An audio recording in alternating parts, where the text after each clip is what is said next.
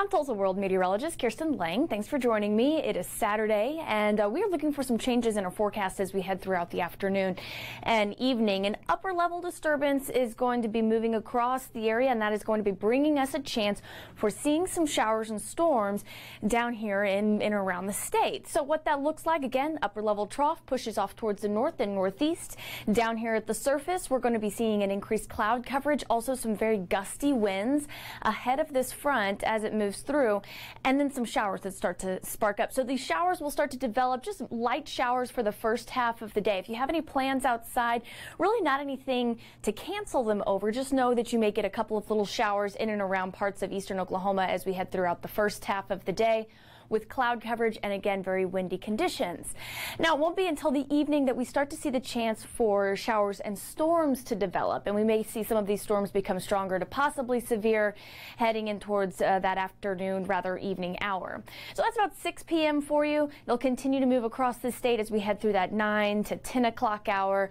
Closer to midnight, still kind of lingering right around that I-44 corridor. You'll notice that these showers kind of hold on as this front takes its time kind of to sweep across the state throughout the afternoon and evening, and really it won't be until Sunday afternoon that we start to see some clearing here in eastern Oklahoma with that. So again, as I mentioned, a few of these storms on Saturday night do have the potential of being stronger to severe, and it's going to be hail and gusty winds up to 60 miles per hour that will be the main threat with that. The tornado risk for this is pretty low. So again, hail and gusty winds will be the main thing that we look for with these storms if they do become stronger to severe.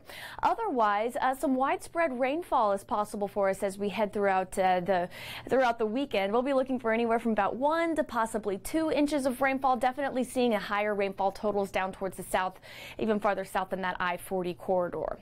All right, so for today, for your Saturday, we are going to be looking for that chance for showers and storms to pick up as we head into the afternoon and evening hours. First half of the day, we'll be seeing partly cloudy to mostly cloudy skies with just a few sprinkles here and there, but again, windy, as I was mentioning, with those south winds, and temperatures still getting up into the 80s. Now for tonight, we'll see showers and thunderstorms across the area as lows get down only to around 57 degrees.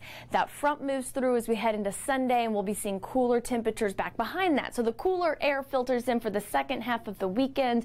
Starting into next week, though, we get a little bit of a break as far as any precipitation chances go. A dry spell for you there Monday, Tuesday, Wednesday. Temperatures staying in the 60s and 70s, and then you're back in the 80s by Thursday of next week.